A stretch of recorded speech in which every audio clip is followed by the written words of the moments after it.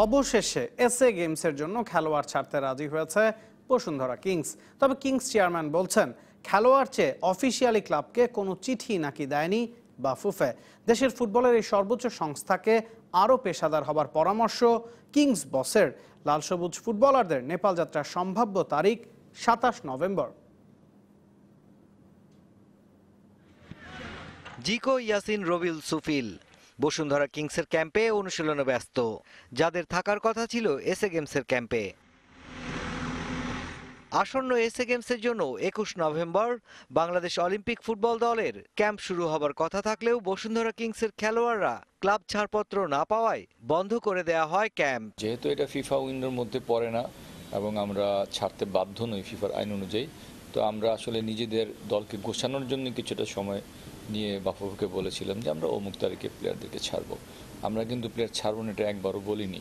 ৮ জন প্লেয়ারের বাইরে তারও ১২ জন ছিল, প্লেয়ার ক্যাম্প কিন্তু কন্টিনিউ করতে পারতেন। ফিফার নিয়ম অনুযায়ী জাতীয় দলের খেলার জন্য ৭২ ঘন্টা আগে খেলোয়াড় ছাড়তে বাধ্য ক্লাবগুলো। সেক্ষেত্রে আগে থেকে খেলোয়াড় নিতে বসুন্ধরাকে বাফুফের পক্ষ থেকে কোনো রকম চিঠি না দেওয়ার কথা বলছেন ক্লাবটির চেয়ারম্যান। প্লেয়ার চাওয়ার আগে ক্লাবের সাথে আলোচনা বা যোগাযোগ যেটাই বলেন সেরকম কোনো সিস্টেম অন্তত বাফুফেতে আছে বলে আমাদের মনে হয় না। তো পেশাদারিত্বের ক্ষেত্রে এখন একটু আমাদের চিন্তা ভাবনা করার সময় এসছে, এই নিয়মগুলোকে আমরা যেন চালু করি এবং এতে হবে কি শুধু বাফুফে না, এতে আস্তে আস্তে আমার মনে হয় যে অন্যান্য ক্লাবগুলো পেশাদারিত্বের মধ্যে চলে আসবে। তবে বাফুফে বলছে ভিন্ন কথা।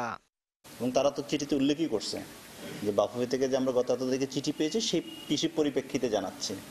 সো দে অ্যাকনলেজ তারা আমাদের চিঠিটা পেয়েছে। ইমরুল ভাইয়ের সাথে কথা হয়েছে, আমাদের তাবিদাউল সাহেব কথা বলেছেন, আমি ব্যক্তিগতভাবে কথা বলেছি। সো আমরা মনে হয় না এখানে আসলে যেহেতু একদম আমরা তাদের টপ অফিসিয়ালের সাথে কথা বলেছি, এখানে আসলে আর এরপরে এটা কোনো সমস্যা হবে এবং দরকার হলে অবশ্যই জিনিসটাকে আমরা কাগজে কলমে করে রাখবো। বসুন্ধরা খেলোয়াড় ছাড়তে রাজি হওয়ায় নতুন করে এসএ গেমসের জন্য পরিকল্পনা করছে বাফুফে।